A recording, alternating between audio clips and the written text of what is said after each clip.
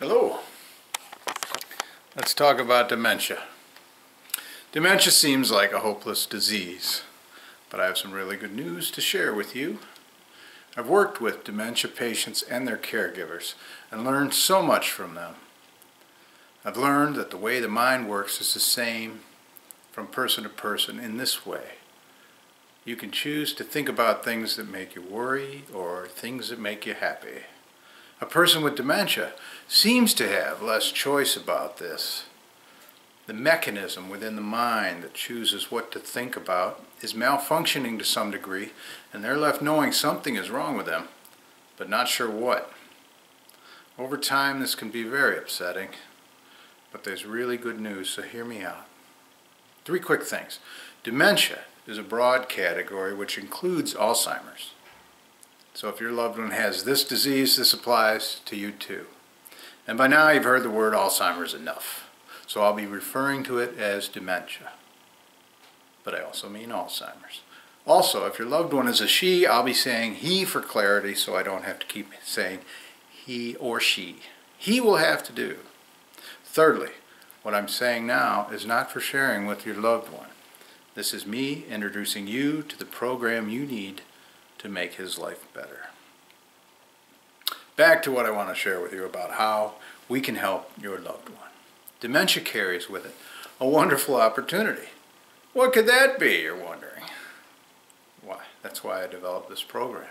So I could offer you that opportunity so you can pass it on to your loved one. I spent 2 years with a dear friend in his 90s who had dementia. As it progressed, he became more dependent on me to understand what was going on around him. And then he would promptly forget whatever I told him. It became impossible to reassure him for more than a few minutes. But fortunately, I never grew impatient because I understood that that was just another opportunity to hone my reassuring words. I recorded them so that you can play them back over and over for your loved one with dementia, so that he will be reassured. And you will get a break from repeating yourself. I understand your plight as a caregiver. I've worked 24-hour days. I've watched someone I love decline. I made these tapes for your relief and reassurance. You do a wonderful thing, hands-on helping. You have my love and respect. And you have the benefit of my deep connection with someone with dementia, which allowed me to experiment with my reassuring words and feel when they were resonating. Over and over, night and day, in all kinds of situations, I was able to find the right words and put them in order and reassure my dear friend. The first benefit I enjoyed was that I could tell the same joke over and over, and he always laughed like it was brand new, because to him, it was. I discovered that the cornier the joke, the more he liked it. So the tapes I've made for your loved one are interspersed with corny jokes. You may not find them so funny, but that's because you don't have dementia. A person with dementia is feeling mentally off balance. My friend, a musician, before dementia made it impossible to play, but referred to it as playing on the black keys. It was like he wasn't thinking clearly enough to maintain his dignity. I became closer to him by bridging this gap between my mental clarity and his fuzziness, by stepping into his world, and one of the ways was with corny jokes. If the guy who knows what's going on can risk embarrassment with a joke as corny as that, he reasoned, I must be okay, even though I'm not on top of my game. No one is being too critical here, and I can relax and have a chuckle. Do you know how wonderful that is? That moment of relaxing and chuckling and knowing everything is okay for now. Through my connection with my friend, I began to understand. The guy with the malfunctioning brain had something to teach me, something wonderful, his wonderful gift to the world, his enabling me to piece together an antidote for the pain caused by dementia, a devastating disease with no cure, and for now, at least, no treatment. but now we have an effective treatment. Let me explain that further, because people cannot see how there could be anything good about dementia. You wish your loved one did not have dementia. Why is that? Well, duh, because dementia causes him to slowly deteriorate, to not be able to care for himself, and his personality to be lost to you. It's devastating, I know. But you want him to be spared this grueling path because you want him to be happy. You want him to be happy and reassured that he is loved. And as a caregiver, you want him to be occupied, happily occupied, so you can have a moment to care for yourself. That's fair. You're worried too. You're worried about your loved one. But now you have a way to worry less. If what you want is your loved one's happiness, and you do, I can help you.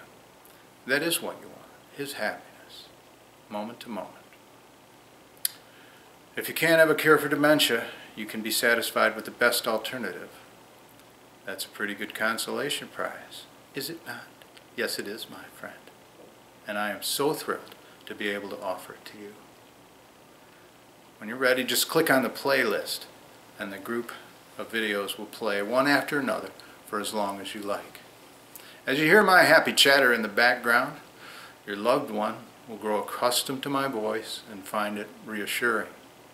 He'll know he's about to share a happy thought with me, something that helps him settle into the situation by focusing his thoughts on happy things. The sound of my voice will become his blankie, his binky, his teddy bear, and the journey, however daunting, will be less of an ordeal because we'll keep him calm and happy. It's not a cure, but it takes the sting and the sadness away for a little while. Of course you love him, so of course you want to make the decision to do what you can to let him be as happy as you can. You want my advice? Do whatever works. That was my guiding principle as I guided my loved one along the path. I reassured him day and night that no matter how much he seemed to have lost in the way of independence and ability to communicate, I knew he was still in there, still himself, and your loved one is the same, no matter how faded he may seem to be. And you still have a loving gift to give him. You still can give him happiness. And what better gift is there to give? Happiness. I'm offering it to you so you can offer it to him. That's what this program I developed can do. It can make him feel happy and reassured moment to moment for as long as he is suffering. When the suffering is over, as it will be someday, you'll have the consolation of knowing you did something that lifted his spirits in his time of need. He needed your help and he got it. That, my friend, is love in action. Make the choice for love. My part will be the playlist, and your part will be to reinforce my efforts with efforts of your own, which will lead you to a much easier time in dealing with his dementia. First, let me say that the things we're sharing now don't need to be shared with your loved one. One of them is our strategy for getting him to his happy place. We'll guide him there with what I call emotional guidance. The hidden benefit of memory loss is that it removes resistance to emotional guidance. Anyone who has worked with a patient with memory loss would naturally want to help him improve his mood. It's surprisingly easy because the patient is looking to others to find out how he should be reacting to the present situation. He is looking for emotional guidance already. Very common questions from a dementia patient are there any visitors expected today? And what should I be doing? And what time is it? These questions reveal the emotional condition of the patient. Are there any visitors expected? The question is generated by the patient's feeling that he is somehow unready to entertain visitors. He is aware of the difficulties his lack of a functional short-term memory pose, and is insecure about how that appears to others. Another question, what should I be doing? This touches on his feeling that he's not being useful, as he probably was in the past. Dementia is an affliction of the short-term memory at first. The long-term memory is left intact until the final stages. He can remember being independent and productive. Now he is aware that he is no longer. He wants to compensate by doing something. The third question, very common with dementia patients: what time is it? It makes little difference what time it is to the patient because he's retired, has no important schedule, and can no longer do what he was once capable of. But habit leads him to ask this question over and over. The emotion most often felt by dementia sufferers is insecurity. Over time, continued feelings of insecurity erode self-esteem. In addition, our society regards wrinkles, gray hair, wheelchairs, walkers, hospital beds, bedpans, depends, and similar items as symbols of weakness, feebleness, inadequacy, and old age. It doesn't help that in his younger days, the patient has probably followed society's directive and sees these symbols in the same negative light, and the people who must depend on these items with pity or revulsion. When it dawns on them that they are now in a position where they must depend on these items, they judge themselves. As they judge themselves to be unworthy, their self-esteem erodes. Little by little, the situation gets worse, maybe because of the way they perceive themselves, or maybe because of the dementia's effect on the brain. It seems to be a 1-2 punch. We can block the first punch by guiding the emotions of your loved one. Emotional guidance deals with these memory loss problems by guiding the patient again and again to challenge false ideas and flawed judgments in a cheerful way. The general level of emotional vibration is raised, a better mood is induced, a better outlook replaces the negative group of thoughts. Repetition is employed, and over time the habit of happiness can stick with the patient. But relief is seen immediately in the moment that the caregiver delivers emotional guidance to the patient. The consistency we bring to the thought life of your loved one will eventually bring noticeable results. For example, rolling a wheelchair up beside the bed of a patient with dementia who has lost the ability to walk will often precipitate negative emotions. Even after using the wheelchair daily for several months, the dementia patient sees a new item. A wheelchair has just entered his world. He can't remember he can't walk. He can't remember he uses a wheelchair. It's all new to him because he has no memory of seeing the chair before. A quick phrase to take the sting out of such moments and set a cheerful tone is, it's not a character flaw to have a problem with your balance. That's pretty hard to argue with. It puts the patient in a more positive light than he'd been holding himself in. It's the same with the patient who needs help with toileting. It's not a character flaw to need a little help now and then. With this technique, you can counter the words he is saying to himself. His inner critic is saying words within him that mean he is somehow unworthy and his character is flawed. His life has come down to this sense of failure. He can no longer be vibrant and independent. He looks at himself as a loser. No, he is not. Shut the inner critic up by talking back with his correction of his flawed logic. It's not a character flaw. It is not a character flaw to need a little help. We all need a little help at different parts of our lives, and some people forget that. They forget that at some point they needed help or will need help again. Part of our beautiful humanity is that we give help when help is needed. Along these lines, you might consider referring to his dementia as a little forgetfulness. A little forgetfulness is perfectly normal at this point in your life. It is normal for everyone your age. And it has its benefits. You can't remember bad stuff either. And I'm here to remind you of the good stuff. That is a plum assignment because it makes us both focus on good stuff going on right now. So we both get to be happy. Another way to guide him emotionally is to point out beauty. Lead the way by noticing everything and anything around you that you can focus on and appreciate. Move from the default settings society insists we adopt, which are task-oriented, and change that setting to appreciation-oriented. You'll get the task done while you appreciate beauty all around you. What beauty, you ask? Use your senses. What do you smell? If you don't like it, get out the Febreze or light a scented candle and make a note to notice change in a few minutes. Now you're in a room with a beautiful smell. Notice it and point it out to your loved one. Look out the window for more beauty. Look at the sky. Look for the evidence of the wind. Any small bit of nature will do. A leaf, a bird, sun and shadow, rain or snow.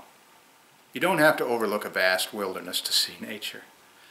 You're appreciating it so you can give the happiness it brings to your loved one. So you need to zoom in on it, and in doing so you understand that it consists of vast oceans, skies, mountain ranges, and also minutiae. There is beauty in minutiae. Point it out. If your loved one is playing on the black keys, this change of tone to simple appreciation of nature is more welcome than if he didn't have dementia. The dementia is causing voids in his mind. We're using emotional guidance to fill those voids with happiness, with appreciation for beautiful smells and sights. And we'll also use sounds. But before we leave the sense of sight, we'll point out that colors seem to have meaning to a dementia patient more than for you and me. You can point out colors by saying, "Look at that beautiful red blanket of yours. Wow." He may respond by mocking your enthusiasm.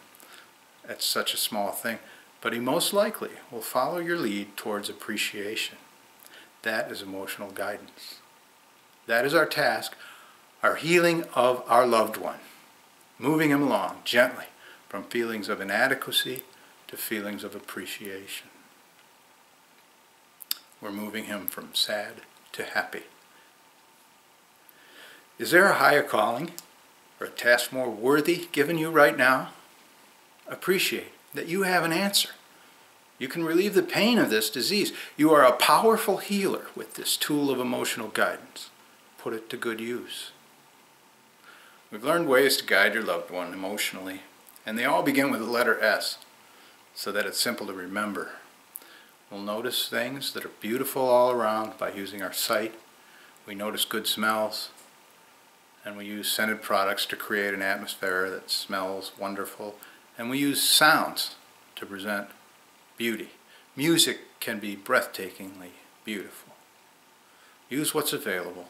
Use what you know about the preferences of your loved one when it comes to music, and play it often. It'll never get old. Besides music, there are many more pleasant sounds available. Any type of comedy that contains a laugh track will suffice. Without having to have a deep understanding of what and why it's funny, your loved one can just follow along by consensus, joining in with a laughing crowd, and maybe not knowing why. It's the same result, happiness and a feeling of connectedness. Laughter is a wonderful, uplifting, mutual, and beautiful thing humans do. And humans have always proved in tight situations that no situation is too grim for a laugh. Dementia is a tight situation, and laughs are warmly welcomed. We're looking for beautiful things to focus on so we can guide your loved one's focus there. We are guides, the best kind. It's nice to have a guide when the territory seems so unfamiliar and we don't feel we can find our way by ourselves.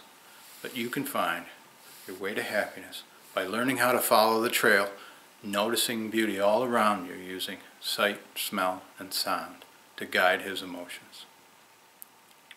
So click on the playlist, try it out.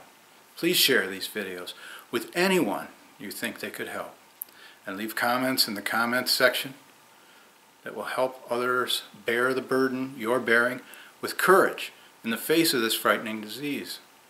It won't seem so frightening if we all face it together, and we'll be so much better when you see your loved one distracted by the good thoughts in the playlist that can trigger and sustain his happiness.